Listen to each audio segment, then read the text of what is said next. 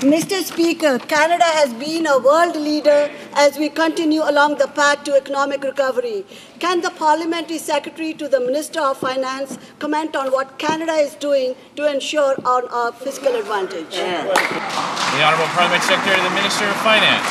Thank you, Mr. Speaker. And I'd like to take a moment to thank this member for her very hard work on this very file.